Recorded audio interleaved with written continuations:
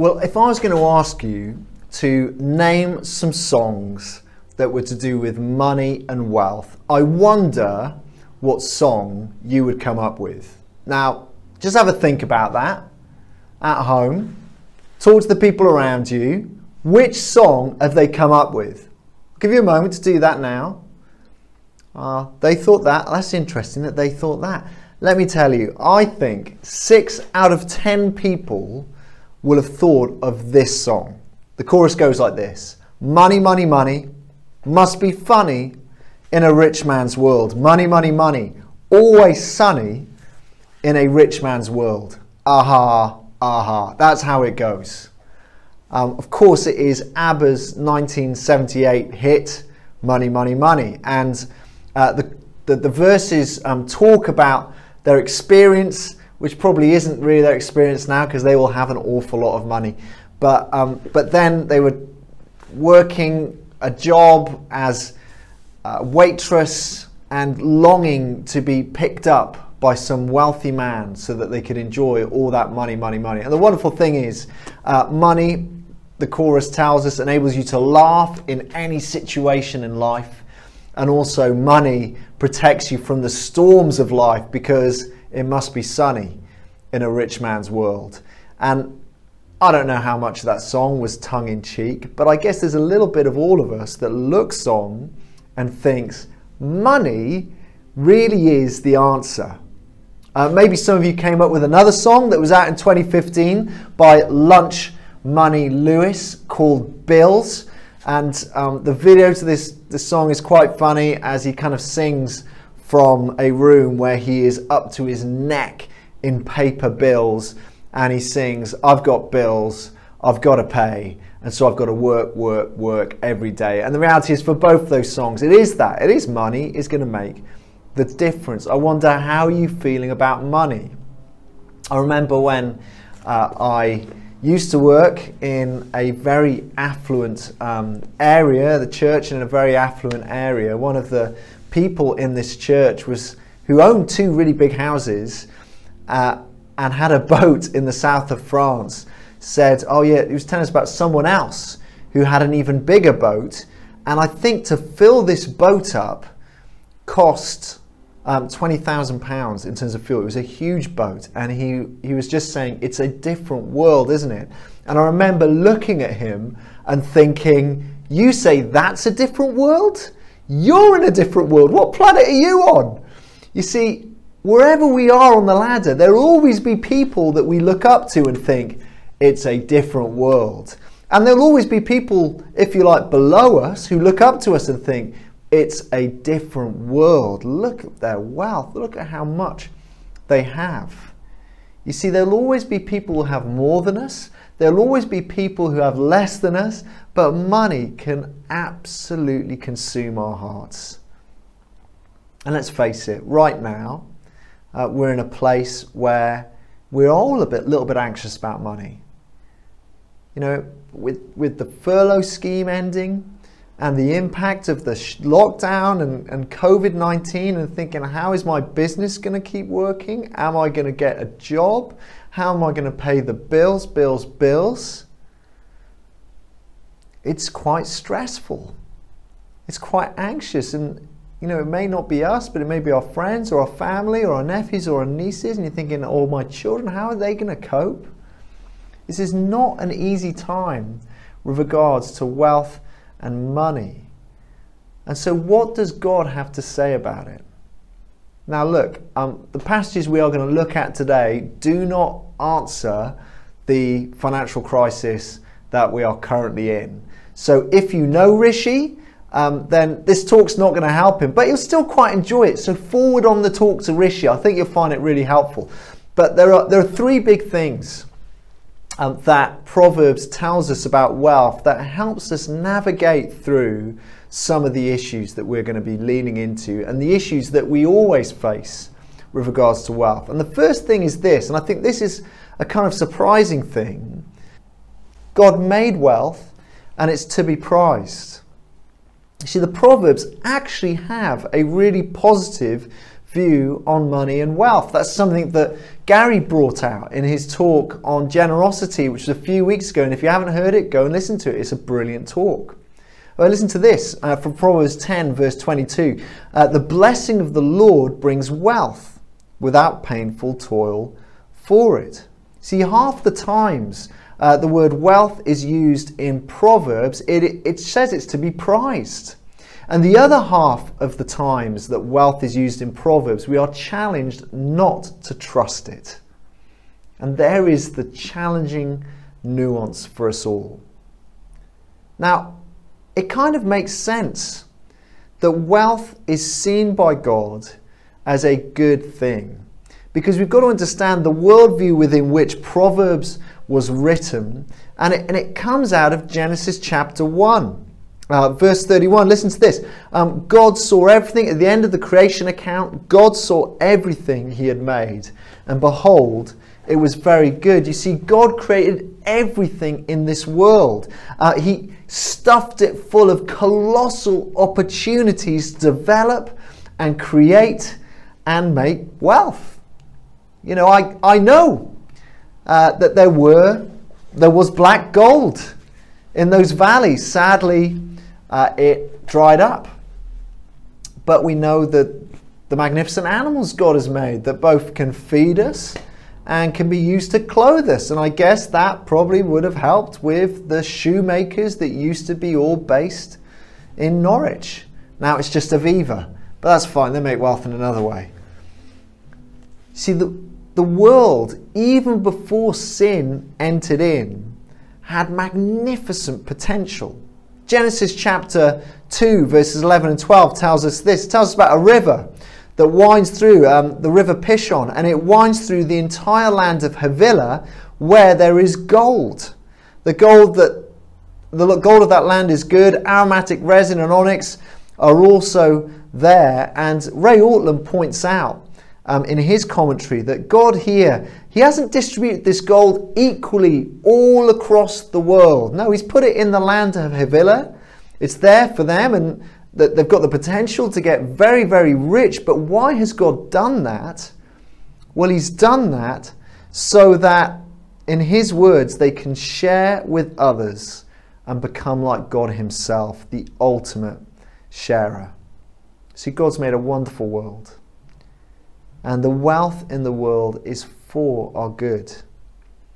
But the thing Proverbs highlights again and again and again is that it is not to be trusted. It's not where we're to put our full weight of confidence and our hope in life. If you do that, you're a fool.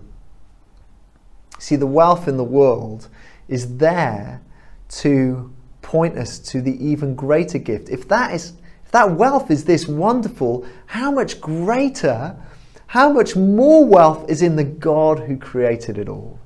He's the one in whom we're to hope. See, there's the first point, really a more broad point from the book of Proverbs. Wealth is not bad, it is good, it's to be prized. But I guess the second big thing, as I've already highlighted, wealth really is not to be trusted. And there are three Proverbs we're going to look at which highlight some of the issues with wealth. And the first one is that wealth actually does bring some problems of its own. Look at Proverbs chapter 13, verse 8. A person's riches may ransom their life, but the poor cannot respond to threatening rebukes. Now, on first view, this proverb seems to say that actually wealth is a really good thing, because wealth means that you can pay a ransom if you've been kidnapped, whereas actually someone who's poor can't even respond very well to rebuke. But actually, when you start digging into that, it's saying there is a different level of threat to having wealth than to being poor, because all of a sudden you have a reason, if you have wealth, to be kidnapped and have to pay a ransom, whereas a poor person will never have that threat. I once used to live in a very wealthy area, as I said, and this was a place that literally there were Premiership footballers there, Arsenal players, Tottenham players. There were city bankers, there were celebrities. Cheryl Cole lived up the road for a little while. A very rich place. And as you drove down these streets with these absolutely enormous houses, you'd look in and you'd drool at these cars like 2 or 3 Ferraris on their front drive. But the other thing, you know, after the initial living there, as I lived there for a bit longer, I was living in a vicarage. I was a student at a Bible college working for the church that was in this parish. It's not that I am secretly very, very rich, although I am in Christ. That's another story. Anyway, as you walked around this area, you could be jealous of all these Ferraris, but then you realise they were everywhere, had massive gates. And there was a security firm, a private security firm that everyone chipped in to pay for, because they all had stuff that was actually worth nicking. They all had stuff they had to protect. John Kitchen, in his commentary, puts it like this: the one who has nothing to lose is more secure than the one who has much to protect. Riches don't bring security, contentment does. See, riches can bring headaches of their own. But also, wealth is not guaranteed forever. You know, it's not guaranteed. Have a look at Proverbs 27, 23 to 27. This is what it says. Be sure you know the condition of your flocks. Give careful attention to your herds. For riches do not endure forever, and a crown is not secure for all generations. When the hay is removed and the new growth appears, then the grass from the hills are gathered in. The lambs will provide you with clothing, and the goats with the price of a field. You will have plenty of goat's milk to feed your family and nourish your female servants. You see here, there's a warning, isn't there? Back in verse 23, be sure to give attention to your flocks. Be careful to pay attention to your herd. The point it's making is that, you know, our wealth it doesn't carry on. It doesn't keep on going. You do need to maintain it. You know, if you get so far away from your business, you may not know what actual shape it is in. And if you want wealth to keep providing, you need to have some form of diligence. If you want to be able to do the stuff of 25 to 27, feed your family, clothe your family, then actually you need to keep looking at wealth. Why? Because verse 24, riches don't endure forever. The crown is not secure for all generations. William and Harry, take note. See, wealth and prosperity in every generation needs to be worked for, and it needs to be developed, and it needs to be put to work. See, money earned by a parent can be squandered by a child. Just because you're born into something doesn't mean that you're always going to have it. Check the flock. Pay careful attention. Again, he's just saying here that money has to be worked for, but it is not something to put your trust in. Maintain it. Now look, there is a side point here. There's a principle that's really helpful for us, and I think that just sort of fits in every aspect of life. And I was just thinking, for us as a church, you know, we've got an astonishing legacy as Surrey Chapel of, you know, 150 years, is it? 125, 150 years of faithful gospel ministry. We can look back and say, wow, God, look at all you've done. But this is saying, be careful, pay attention to your flocks. Don't assume it'll always be like this. You've got to keep pushing on. You've got to keep investing in people. You've got to keep sharing the gospel. You can't just keep doing the things of the past without investing in the future and the people who are going to lead the church in years to come and protect the gospel by sharing it. You know, it's really, isn't it, easy, isn't it, to get involved in a ministry area and become really brilliant at it, but then never actually train anyone else to take over from you. And when you finish it, it all collapses. And that's not what we're about. We're about investing in the flock, investing in people, investing in the gospel so that it endures. So the church keeps enduring in each generation, faithfully preaching the gospel. Anyway, that is a side rant. The main thing is money. It doesn't go on forever. Finally, Proverbs 22 verse 1. A good name is more desirable than great riches. To be esteemed is better than silver or gold. You see, there are some things that are more important than a bottom line. then eking out that little bit of extra profit. And actually, the honor of your name matters, and it really matters if you're known as a Christian in business. I remember watching an episode of The Apprentice. This is with Alan Sugar, not Donald Trump, the American one. That's a very different thing.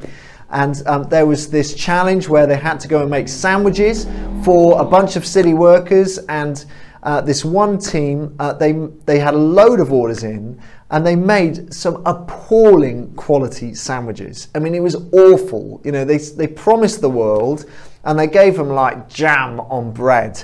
And you could see these workers were utterly dissatisfied. But this team ended up winning the task. Why? Because they made an incredible profit. Now, the reality of that, it was total false economy, because they tried to cut the standards, and they made loads of money, but no one's going to want to buy sandwiches from them again. Of course they're not. That was just absolutely appalling business news, because they were given substandard quality and trying to get away with it. It's all about the bottom line. It's all about trying to make loads of money. And actually here it's saying, actually, there are some things that are more important than wealth and money. And actually, your name matters, particularly if you're a Christian and you're in business. How do you deal with people? Do you deal with the people in a way that is fair? And of course, it's not wrong to make money, but how do you do that? Do you do that in a way that honors God? See, wealth here can be a problem. It can be a snare. It's not something here that we are to put all our weight in. There are more important things. And so the final thing is a prayer in the Book of Proverbs that helps us with our perspective on money. So the third thing is we need to pray that our wealth will not get in the way of us trusting God. At the end of Proverbs chapter 30, verse 7 to 9, we read a prayer, the only prayer in the whole book of Proverbs, from King Lemuel. And this is how it goes. 2 things I ask you, Lord. Do not refuse me them before I die. Keep falsehood and lies far from me. Give me neither poverty nor riches, but give me only my daily bread. Otherwise I may have too much and disown you and say, who is the Lord? Or I may become poor and steal and so dishonor the name of my God. You see, King Lemuel here, he's a wise king, and he says, look, there's 2 things that will cause me to stumble in life. One is lies, and the other one is too much or too little wealth. Now, lies can be a mess for all of us. None of us want to live a deceived life. But I guess when you think about wealth, just think about the parable of the sower. And there is Jesus talking about soul number 3. And what is the thing that chokes one of those bits of grain that is growing up? What is one of the weeds that chokes it to death? It is the deceitfulness of wealth. You see, wealth can lie to us. In the language of Proverbs, so often people think wealth is my fortress. It is what keeps me safe.